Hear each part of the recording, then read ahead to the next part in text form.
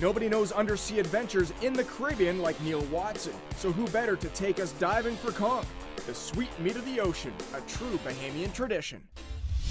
I started diving in 1953, so that's what, over 50 years, and I've been doing it professionally. I moved to the Bahamas in 1965 and started my first dive operation.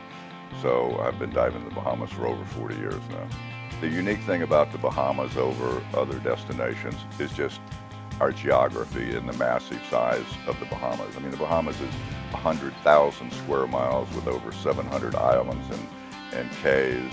With that diversification, we have both topside and underwater diversification that other islands don't have. In 40 years I've been diving here, I haven't scratched the surface of the attractions that we have here. You can spend a lifetime taking 2 or 3 vacations a year and never run out of islands and diving experiences.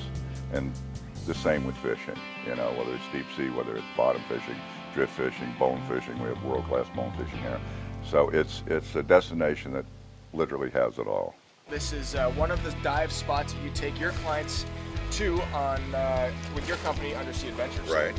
Yeah, it's a nice shallow reef. After we do the wall or a deeper dive, we'll come in and degas on this one. It's about 35 feet. Got a couple of swim throughs. We've got beautiful visibility today. A little overcast, but that brings the marine life out. Beautiful. Should be a lot of fish on here and some really nice footage we're going to get next.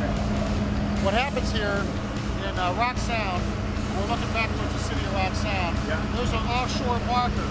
And at low tide, there's a sandbar that's a lot of fun to bring guests to. Right. And that sandbar actually runs a quarter of a mile all the way out to this point right here. So what happens is the conch get caught, you know, in the deeper water, in the 10, 12 feet about where we're in, as they're migrating out of the juvenile beds where they're going to be up in this way, okay? Right. And they also multiply out here, and the grass is, you know, a little deeper water. Right. But they like to, they kind of get forced to follow a little river themselves as they're going to go out to sea or come in to sea, whatever they're doing. Right. So we generally find them kind of plentiful, either right or left of that sandbar. Right. And is there a minimum size that we're looking for here? We're looking for, we never want to pick up anything that isn't what we call a thick lip or a fat lip, and that is the conch lip is fully formed, flared, goes out like this. Right. If the conch is going like this and the shell's like that, it's not a mature conch. Right. Generally, we're looking for the meatier conch are going to be the conch that have what we call thick lips. That shell is thick like my finger right here. Gotcha. Okay, versus being thick like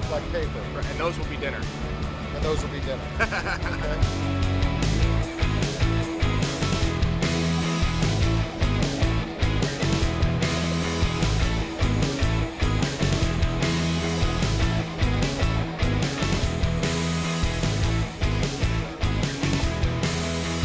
Right?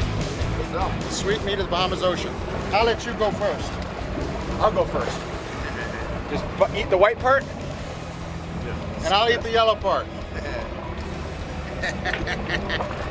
You get it. Sweet. All right, it's sweet. All this right in your backyard.